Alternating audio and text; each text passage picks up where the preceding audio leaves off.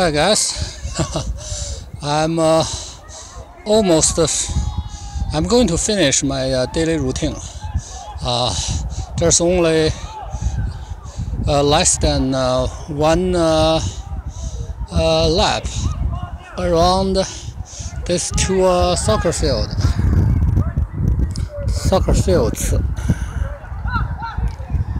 Yeah, I didn't do it yesterday, and definitely I need to do it today. And even now it's 10 minutes to 9 o'clock. But as far as you can see, right? See? Even close to 9 o'clock in the evening or at night, the fields at Linwood High School are still pretty fully occupied, I should say.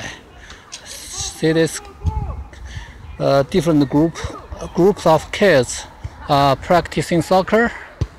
I think two groups here, and one in each half of the field, and probably 2 or 3 groups in the other one.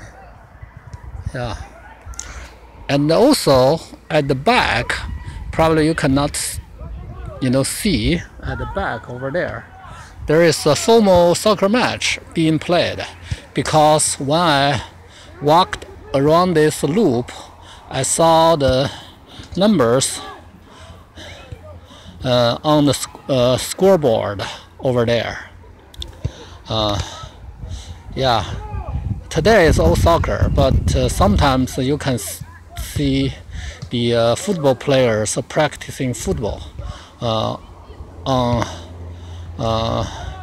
these 3 fields, and I'm not sure there's any football game, official or formal football game being played here.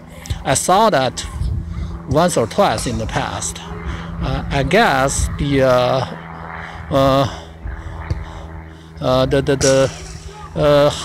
Linwood High School's varsity team, football team, probably play their games at Edmonds Stadium, not here. I'm not sure.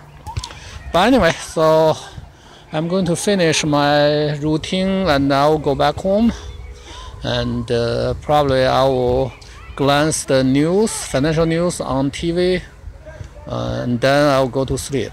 And today, as the reporters and the anchors on those financial news channels said, it's pretty volatile 24 hours, driven by the political news or drama. So, but anyway, as soon as I changed my tone, the markets just went to the opposite decision, which I had expected. That's why I actually started using the options, calls and puts, to profit from this volatility since Monday.